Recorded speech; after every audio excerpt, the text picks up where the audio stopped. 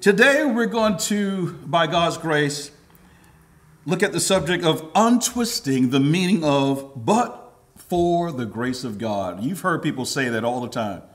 Ooh, but for the grace of God. Oh, wow. But many times it's just a phrase that's just thrown around. There are people who do not necessarily believe the gospel of Jesus Christ. He will say, ooh, but for the grace of God. Or they may say a statement similar to this. They may say, ooh, God saved me from a car accident. It was real bad. Ooh, he must have something he wants me to do. I don't know why he saved me, but it must be something he wants me to do. And our answer to that should be, no, it's not something he wants you to do. It's something he wants you to be. He wants you to be a believer. Because of the patience of God means salvation. Therefore, you can't do something until you first believe something. And in order to believe something, God has to plant the ability to believe in our hearts. And if you're a believer here this morning, I give you the liberty to say thank you because he planted it in your heart. Go right ahead. All right. Because you can't say that at the mall. Well, malls are closed anyway. You can't say that everywhere. People look at it, what's wrong with you? It's not what's wrong with us, it's what's right with us. And what's right with us is Jesus Christ and him crucified. Let's go to Jude, verse 1, chapter 5. We're going to pick up where we left off last week. Now, I want to remind you, though you know all these things, the Lord first saved a people out of Egypt and later destroyed those who did not believe. Now, in this passage, we see two types of grace, two types of God's grace. First, there's the common grace, where God saved all of Israel from physical bondage. Everyone came out. But then there's a second and more important type of grace, which is the saving grace of God, where God chose to save some from spiritual bondage. When people in the world say, "Ooh, God saved me, but for the grace of God," they can say that because God saves the wicked from the consequences of their sin. He did that to Adam and Eve. He said, Adam and Eve, if you eat of the fruit, you will surely die. Did they die physically? No, they were still around. He told Cain and Abel. Cain killed his brother. But God showed grace towards him. He put a sign on him that if someone saw him, they would not kill him. Our God is gracious even to the unbeliever. But there's only one that really counts. Amen. Now, as we discussed last week, there is a group of beings that God chose not to save at all. And that's in verse 6 of Jude 1. And he has kept with eternal chains in darkness for the judgment of the great day, the angels who did not keep their own position, but deserted their proper dwelling. Now, remember, these were the angels that cohabited with women and they had children. And God, he punished them by putting them into the abyss. Now, here's a question for you. Did these angels suffer injustice? No, because they got what they deserve. God is never guilty of injustice, because if there's one person that God has to save, then his mercy is no longer mercy. Think about that. If something is owed, it's not mercy. But if something is given freely, it's mercy. And out of God's mercy and his grace, he saved you. How great is our God? How great is our God? Sing with me. How great is our God? Now, we saw this occurred during the time of Noah. Man's wickedness was rampant. I guess it would be just like today. You know, people used to say, "Oh, New York City is a wicked city." Russellville's wicked too. Amen. Amen. Everywhere. I don't care where you go. Sin never takes a vacation. It may go to a vacation spot, but it will not take a vacation. So what did God decide to do? Genesis 6, verse 7. The Lord said, "I will blot out man whom I have created from the face of the land, from man to animals to creeping things and to birds of the sky. For I am sorry that I have made them. When people say God was sorry, God regretted. This is an anthropomorphic. I'll say that again. It is an anthropomorphic statement wherein we talk about God as if he were a human being. So we know God is spirit. God does not regret anything that he does. God, he has a plan. He's going to carry out his plan. But they were talking about God, the creator, that he was sorrowful over the sin of man. God hates sin. He hates sin in sinners, and he hates sin in you, and he hates sin in me. Now, in other words, the sin of man grieved God's heart. I don't want to get too personal with you, but do you grieve God's heart? Don't be too slow. Yes. Yes. We grieve God's heart. The word tells us, do not grieve the Holy Spirit, by which you were sealed until the day of redemption. Isn't that good news? So we shouldn't do it, but that doesn't mean we're not unsealed. God, there's no one alive today who can break the seal that God has on you. I'm so glad about it. The old songs, I'm so glad Jesus lifted me. Sing glory, hallelujah. Jesus lifted me, and he lifted you to stay lifted. Now, but for the grace of God, no one would have been saved. God said, I'm going to wipe out all mankind. But for the grace of God, no one would have been saved. This takes us to Genesis 6, verse 8. But Noah found favor. What is favor?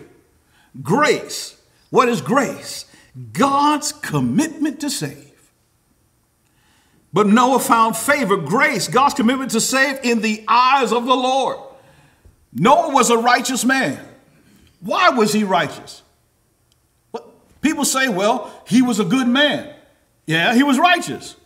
But did God choose him because he was righteous? No, because no one can be righteous on their own. God showed favor on him, and by his grace, he became a righteous man.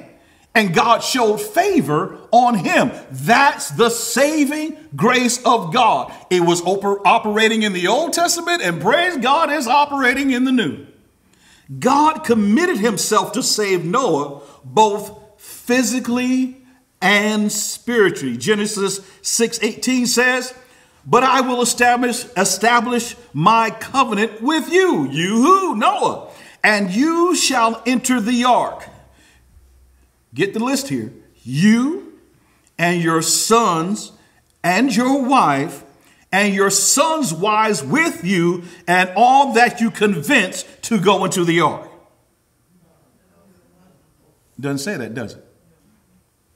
He said, you, your sons and your wife and your sons' wives with you. Thus Noah did.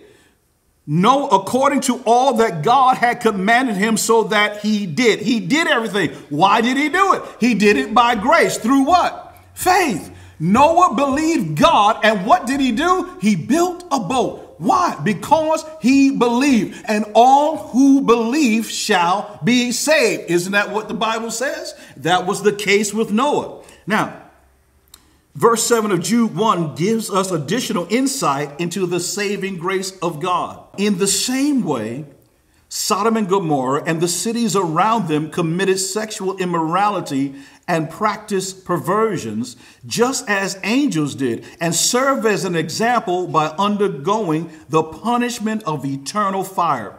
The destruction of Sodom and Gomorrah foreshadowed the fiery judgment that will take place at the end of the age. Whenever you see something happening in the Old Testament, you have to understand is a foreshadowing some way of Christ. In this, it foreshadowed the judgment that Christ is going to place upon the world at the end. Isn't that what's going to happen?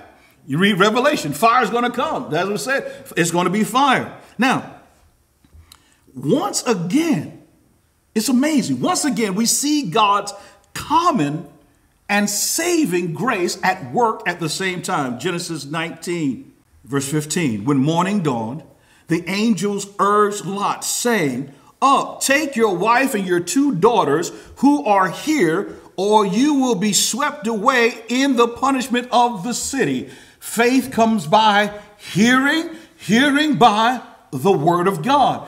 These angels who came as men were speaking the word of God to Lot. Now let's see the effect. Verse 16, but he hesitated. Wait a minute.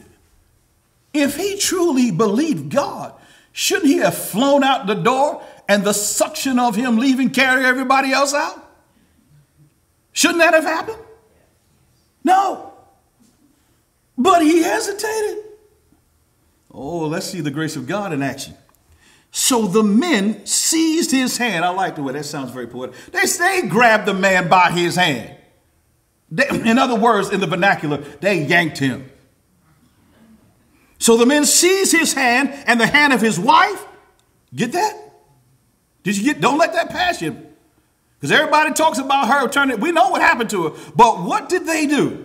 They seized the hand, his hand and the hand of his wife and the hands of his 2 daughters. Oh, that's going to get interesting in a little while. For the compassion, what's the compassion? The mercy and the grace of the Lord was upon him. Both kinds. And they brought them out and put him outside the city. Here we see the common grace that God saved the whole family from destruction, did he not? Then he also saved some spiritually. He saved all physically, but he only saved some spiritually. In unbelief, Lot's wife looked back, didn't she? Why did she look back? Because she didn't believe. She didn't believe. If she had believed, she would look forward. But who didn't look back? Lot and his daughters. Did they? They were saved physically, but they were also spiritually saved because they believed. Okay. Now, how in the world, you might be saying, Dana, how in the world can you say that Lot and his daughters were believers? Second Peter, we know what they did. Didn't Lot get drunk? Huh? Didn't his daughters make a scheme? Well, first of all, let's not go to, did Lot and his crazy self offer his daughters to the men outside his door who were wanting to sleep with the men inside? Did he do that? I don't care how you slice it, that's crazy. You see, the mind, I said how great is our God, right? Okay. So in our human thinking, he would have been disqualified from ever being called righteous. He would have been disqualified in our minds. Not only that, the daughters were just as crazy as he was. They concocted a plan after they saw the city was destroyed and said, hey, there's no men around. I guess we got to get daddy drunk and do what we got to do. And that's what they did. But they were believers. This is the point.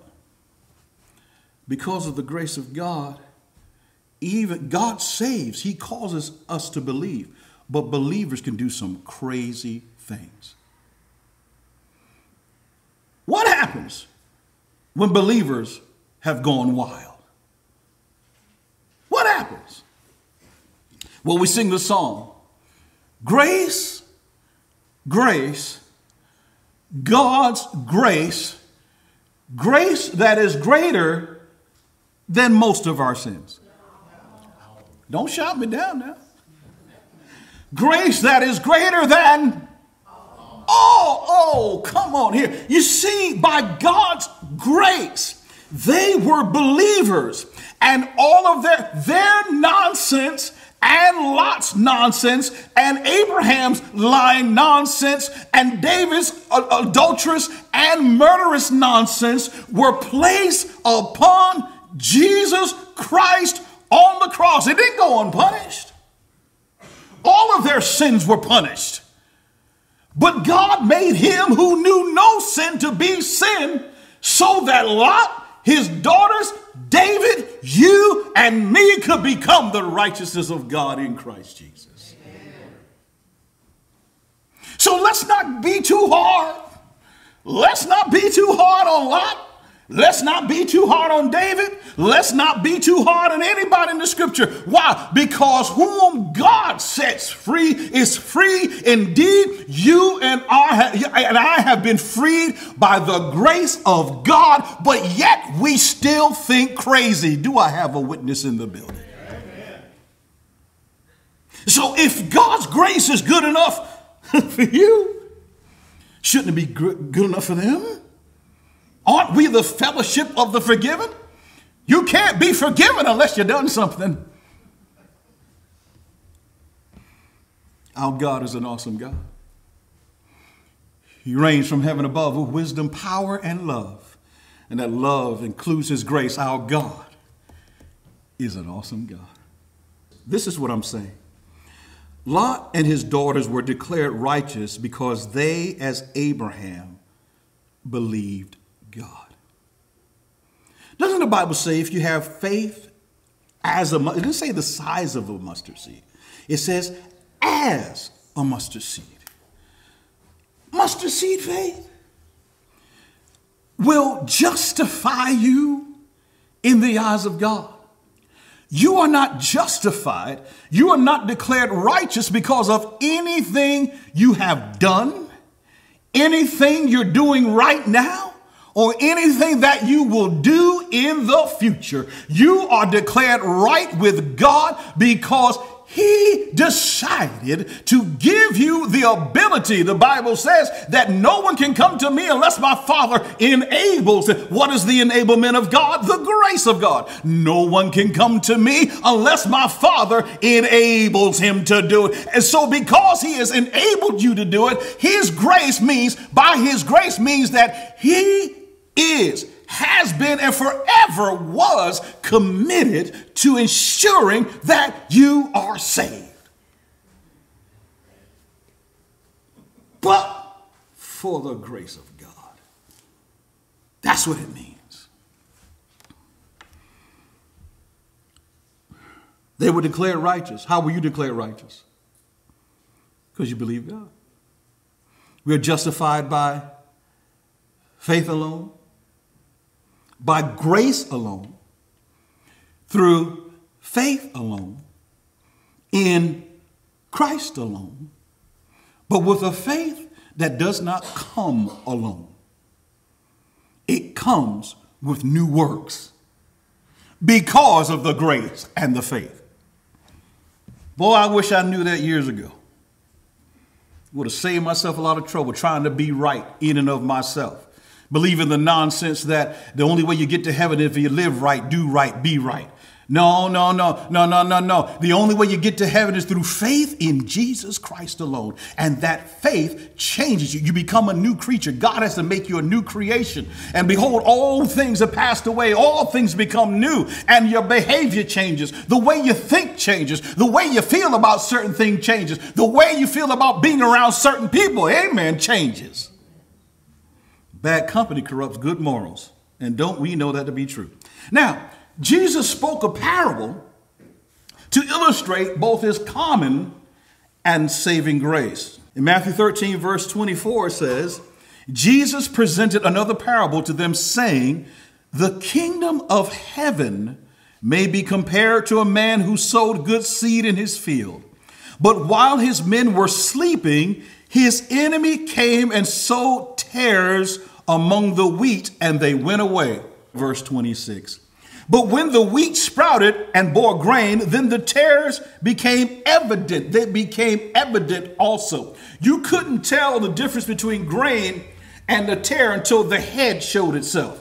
until it matured. That's why the Bible says, lay hands on no man suddenly. Don't lay your hands on someone suddenly. Just because someone comes into the fellowship and they seem to be talented and they seem to be a Christian, let them sit. You'll learn just how humble they are when you let them sit. Let them sit. Get to know them and let them get to know you. But many times, how many times you go to church and say, you need to get plugged in? You need to get close. You need to serve. No, sit yourself down. Because busy doesn't mean that you're holy. Why in the world do we try to? Jesus said, come unto me, all you that labor and are heavy laden, and I will give you rest. And the first thing you want to do for people is put them to work. Can't even hear the word of God because they'd rather hither and yon. Oh, we got an usher meeting tonight at 7. We got a deacons meeting. We got this meeting. Stop with all the meetings. Just be Christians. Amen. If you preach, you know something. I love John MacArthur says this. If you preach a hard message, you will get soft hearts. When you preach the word of God the way it is, you get soft hearts. And when you get soft hearts, people love each other. And things happen naturally. I'm sure glad you all don't call me to have a bunch of meetings. I'm so glad. Oh, y'all don't know. I'll be here as long as God tells me to stay here. And I have a sneaky suspicion that's going to be forever until he closes my eyes. Amen.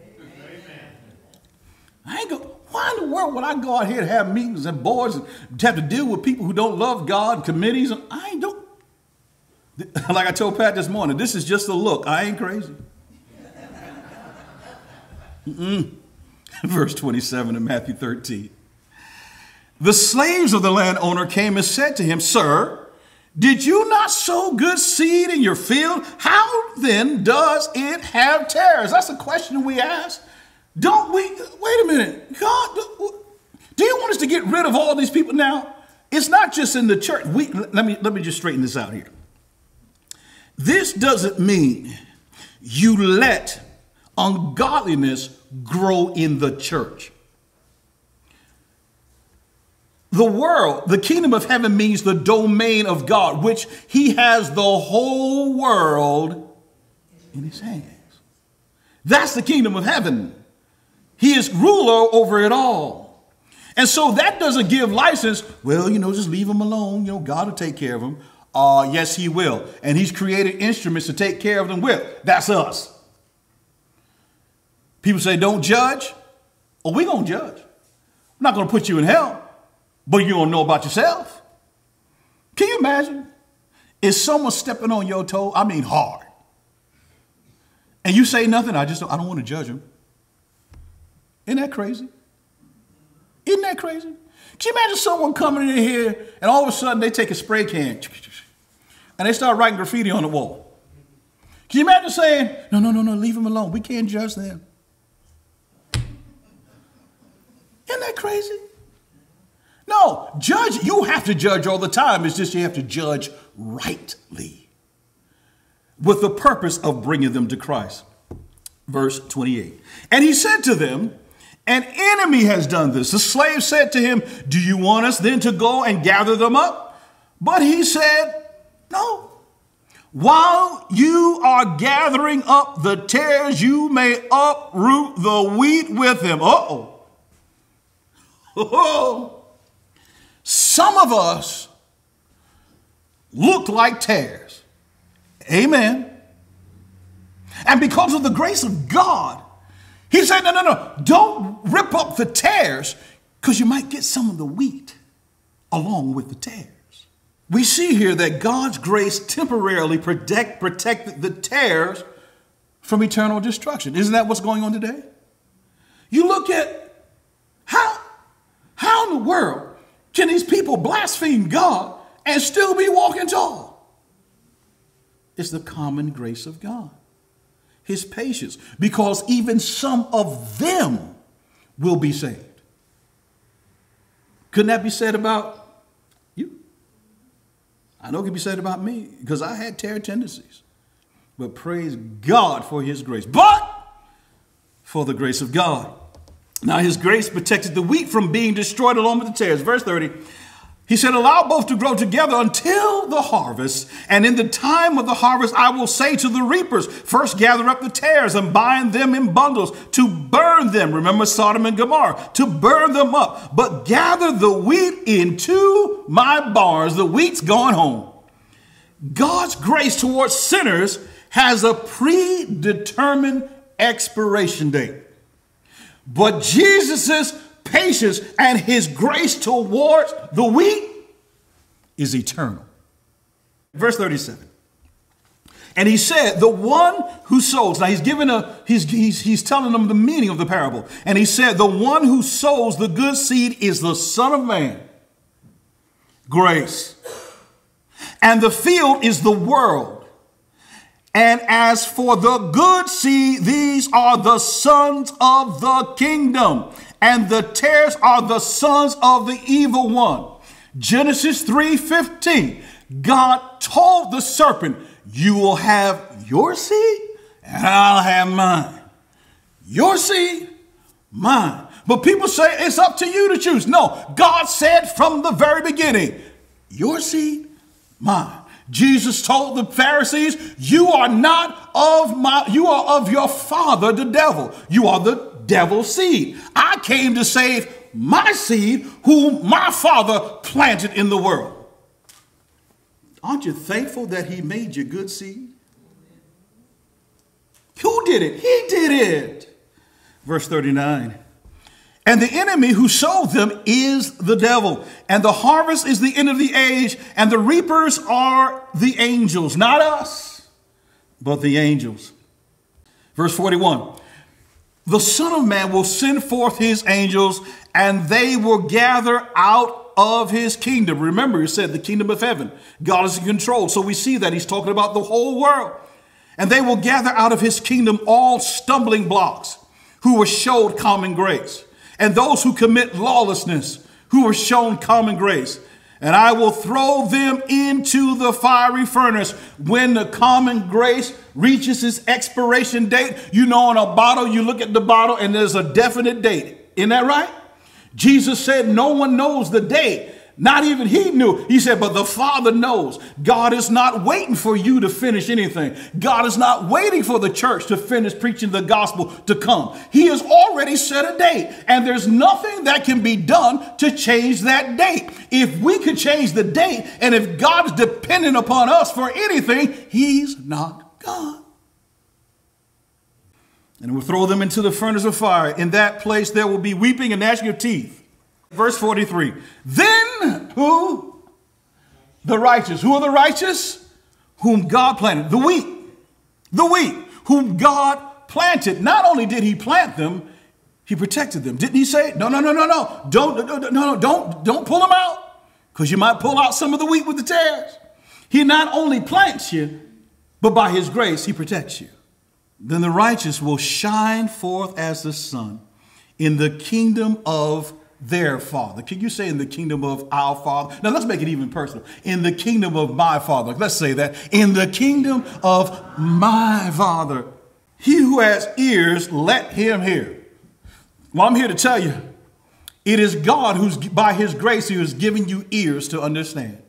If you're a believer today, you've heard and you understand. You understand that by God's common grace, he saved you from all kinds of predicaments. But the most important thing, but for the grace of God, he saved you from sin. He saved you from the pendulum that was swinging, that was about to strike you, the wrath of God. He saved you by his grace, grabbing you out, and now he is saving you, keeping you saved by that very same grace. And when we've been there 10,000 years, bright shining as the sun, we've no less days to sing God's praise than when we first begun. And what will we sing? Amazing grace, how sweet the sound that saved a wretch like me and you. We once were lost, but now we're found. How? By grace. Was blind, but now we see how by grace. That's why his grace is amazing. But for the grace of God, none of it would have happened.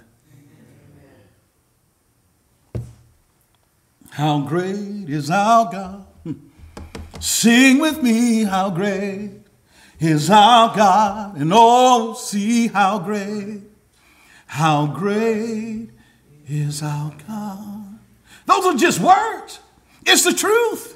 And we have to settle on that. We have to be settled on that in our spirit, that it is well with our soul, that God loves us in such a way that he will never leave you. Some of us in here have been forsaken by people. You've been hurt by people. The world has let you down. Even the church has let you down. But I'm here to tell you, I came to give you some good news this morning. God will never let you down. He's your child. You are his child. He is your father. He will never let you go. He hears everything you say. He knows exactly how you feel. He understands loss, because for a little time, by his own design, he lost his own son to sinful men, but he allowed it. And because he did it, he raised him up. And because he raised Jesus up, he will raise you up too. Peter perfectly expresses what "but for the grace of God" means for believers. 1 Peter 1 verse 3. Blessed be the God and Father of our Lord Jesus Christ, who according to his great mercy — mercy is not deserved. Remember, mercy, if it's owed, it's not mercy.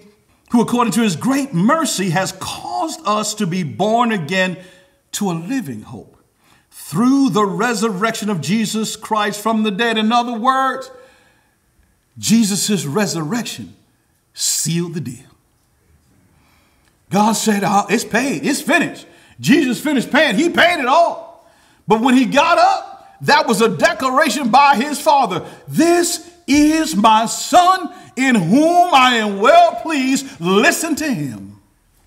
To obtain an inheritance which is imperishable and undefiled and will not fade away. Reserved. You got a reservation. Reservation in heaven. Reserved in heaven for you, who are protected by the power of God. What is that power? The enabling power of his grace. Through faith. You see how that theme comes all the time? By grace through faith. Grace through faith. I know I say it all the time, but the Bible sees it. You see it again right here. Grace through faith. Grace through faith. God's enabling. He gives us the faith. Who are protected by the power of God through faith for a salvation ready to be revealed in the last time. And what is that salvation? It is the salvation of our bodies.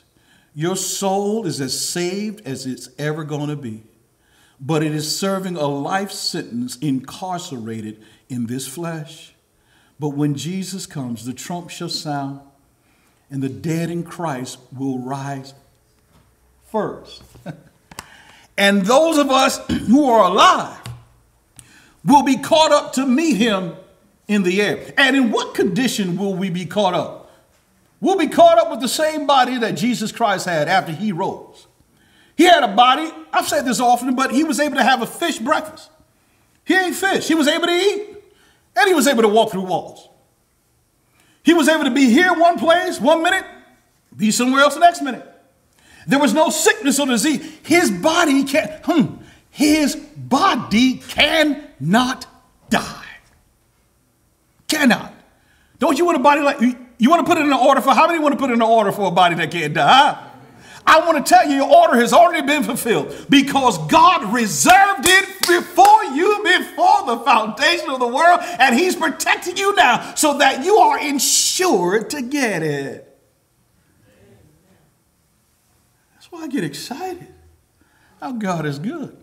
But for the grace of God, we'd be just lost as lost can be.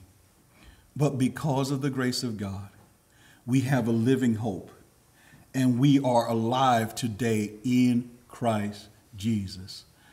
Amen. Amen. Amen. Father, in the name of Jesus, we thank you for again revealing to us through your word the truth. You said if we abide in your word, we would know the truth, and that truth will set us free. I pray that those who are listening, who have listened to this message, that my brothers and sisters are being set free every week, every day as they study the word of God. Lord, thank you for freeing us to be who you've called us to be, your children. Lord, we give you honor. We thank you for your grace today. And may our lives reflect that grace, that you might be glorified in and through us. We pray and thank you in Jesus' name. Amen.